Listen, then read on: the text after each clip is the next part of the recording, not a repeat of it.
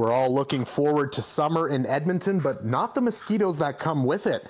If conditions stay as dry as they are now, it could mean fewer of the bloodsuckers Edmontonians despise.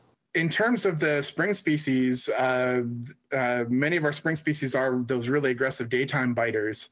Right now, there's very little moisture on the ground, very little habitat for the mosquitoes. Welcome news for the city as they explain that with COVID-19 related budget constraints, they can no longer afford to use a helicopter for aerial mosquito spraying. Not using a chopper this year will save taxpayers $500,000 this year and more later. It could actually be closer to about $1 million a year in savings for the city by reducing the aerial program. We're not asking for the additional money that we would have needed for more chemical. In addition, going forward, we're not going to need to lease the landing site for the helicopter pads. Even without budget issues, the city wouldn't have done aerial spraying this year anyway due to the dry weather.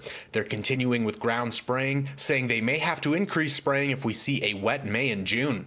For now, they're asking homeowners to be proactive by getting rid of standing water, saying puddles on property can breed the type of mosquitoes that carry the West Nile virus. Getting out there and emptying bird baths, emptying old tires, any of those kind of habitats that could be potentially